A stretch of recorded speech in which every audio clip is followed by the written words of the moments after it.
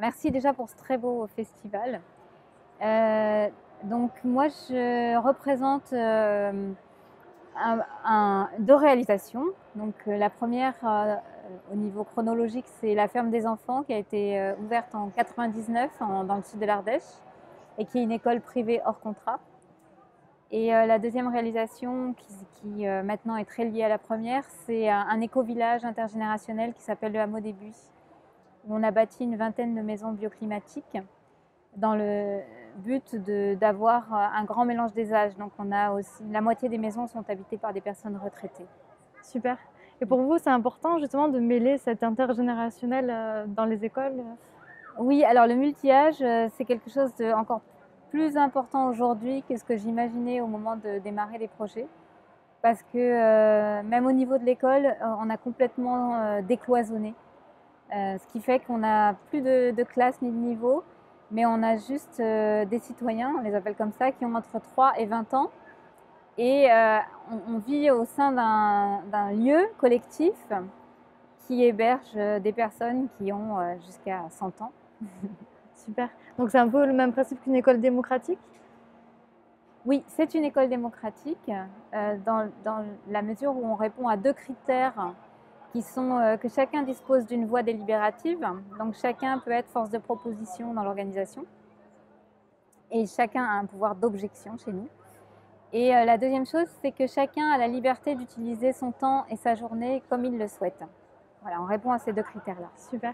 Et après, au sein même de l'école, quelle pédagogie est-ce que vous transmettez? Quelles activités est-ce que vous faites? Alors, au sein de l'école, on a quand même une base avec des valeurs qui sont partagées, qui sont des valeurs écologiques et qui sont des valeurs relationnelles notamment. Donc ça, ce sont des choses que l'on partage avec tous les citoyens et qui doivent valider. En fait, c'est des petites compétences qui doivent valider, notamment la communication non violente, l'engagement à vouloir régler des conflits quand ils sont là. Donc on s'engage chacun à venir en médiation quand on y est appelé et aussi de faire de son mieux pour participer au bien-être de l'organisation. Super. Voilà, donc c'est ça qui sous-tend un petit peu notre collectif. Super. Et après, le rôle de l'enseignant ou l'accompagnateur, il a un rôle particulier pour vous à jouer? Alors nous les adultes, nous sommes des citoyens aussi, donc avec les mêmes droits, les mêmes règles que les autres citoyens. Et notre rôle, c'est d'accompagner tout ce qui peut se passer dans l'école au quotidien, donc que ce soit des projets, des initiatives, des besoins, faire fonctionner des organes comme le conseil de médiation, le conseil d'école, tout ce qui est de l'ordre de l'organisation et du bien-être de tous les citoyens, nous sommes un peu les garants de ça. Super. Et au sein de l'école, il y a des enfants extérieurs qui peuvent venir ou c'est vraiment ceux qui sont au sein de l'éco-village? Alors en même temps, c'est une école qui est très ouverte parce que nous accueillons beaucoup de visiteurs, de séjournants.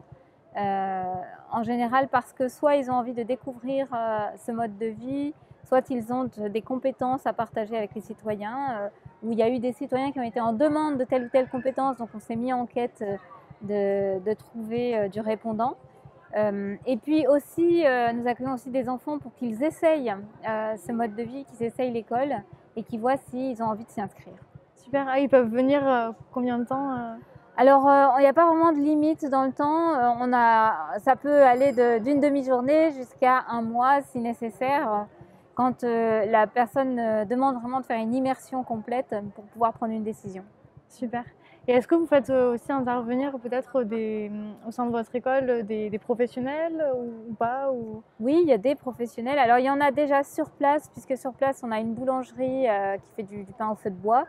On a une chèvrerie avec un fromager qui fait du fromage de chèvre et un jardin en permaculture, notamment. Et puis, au-delà de cela, effectivement, il y a pas mal de professionnels qui gravitent autour de l'école. On a un charpentier qui tient l'atelier menuiserie. Il y a des personnes qui sont simplement de passage et qui viennent partager leur vocation, leur métier. Donc on a pu recevoir vraiment des personnes très très variées, plus ou moins connues et reconnues. Voilà, donc on a il y a tout un réseau qui gravite autour de l'école et qui permet de connaître un grand nombre de métiers. Super. Donc ça veut dire que les enfants peuvent aller faire des ateliers avec ces professionnels Oui, oui. Il y a différents créneaux qui leur sont ouverts pour pouvoir découvrir des métiers, les pratiquer. Super. Et pour vous, c'est important justement qu'il y ait ce mélange dans une école, qu'on puisse voilà, avoir des professionnels ou même des parents qui viennent dans l'école Oui, c'est assez fondamental dans le sens où la raison d'être de l'école dès la base, ça a été vraiment d'avoir une école qui soit ouverte sur le monde, avec cette intention, je pense qu'il est partagé à peu près par toutes les écoles, que l'enfant ou l'adolescent puisse savoir comment il va participer au monde, mais aussi pour répondre à cette forme d'absurdité qui est qu'on ne peut pas demander à l'enfant de se déterminer s'il est enfermé entre quatre murs et que finalement il est dans un univers clos. Donc c'est très important, oui, que l'école soit un univers ouvert et de passage avec de l'accueil de personnes très différentes. Super. Et qu'est-ce que, enfin justement, ouais, cette rencontre entre parents, enseignants, ce qu'on essaye de faire justement au sein du festival pour l'école de la vie, qu'est-ce que vous en pensez Du festival ou de la rencontre les deux en fait. Moi, il me semble que pour que l'enfant soit vraiment bien accompagné et qu'on puisse remettre en question certains conditionnements, il y a besoin de la participation de tous à tous les niveaux. Parce que même une école qui est formidable et qui va faire une proposition très cohérente pour nourrir les besoins de l'enfant, si à la maison ce n'est pas le cas, donc ça met l'enfant dans une position très inconfortable pour lui. Donc c'est important qu'il y ait de la cohérence entre ce qui se passe dans les familles, ce qui se passe au niveau de l'école et puis aussi comment les choses peuvent bouger et évoluer au niveau institutionnel. Super. Et j'ai une question par rapport à l'éducation en général. Pour vous, c'est quoi l'éducation idéale Alors j'ai de plus en plus de mal avec le mot éducation. Donc on sait aussi qu'il vient du latin qui veut dire conduire vers. Donc il y a quand même toujours cette notion d'apprenant et de maître. Donc nous parlons plus d'accompagnement de l'enfant. Et votre question c'était C'était l'éducation idéale ou l'accompagnement idéal plutôt. D'accord, l'accompagnement idéal. L'accompagnement idéal pour moi c'est une posture en fait. C'est une posture qui permet d'écouter ce que l'enfant vit vraiment à l'intérieur de lui et de lui rendre la responsabilité de son propre développement tout en étant une aide et un soutien à ce développement. Voilà. Mais c'est vraiment une posture, avant tout une posture de disponibilité. Super. Et pour vous, ce serait quoi une école de la vie? L'école, moi je trouve que la vie est une école. C'est ça que j'ai envie de vous dire. Je le vis aussi, moi, en tant que terrienne incarnée. Et j'arrête pas d'apprendre tout le temps. Et je me pose sans doute des questions qu'on peut se poser à tout âge. Voilà. Qu'est-ce que je suis venue faire ici? Comment j'agis? Qui je suis vraiment? Etc. Donc, je pense que l'école, c'est pas quelque chose d'indispensable, en fait. C'est pratique. Parce que voilà, il y a une forme qu'on donne à l'accompagnement de l'enfant, mais je ne crois pas que ce soit indispensable. Je pense que c'est plus la démarche de permettre à l'enfant et à l'adolescent de voir, d'explorer toute cette vie qui est là autour et puis d'en prendre soin. Donc pour vous, on pourrait avoir une vie sans école? Oui, moi j'imagine assez bien une vie sans école. Je pense que voilà, l'école c'est juste une invention qui a fait son temps, qui est assez récente aussi finalement. Et j'imagine assez bien un avenir où l'école ne sera plus nécessaire.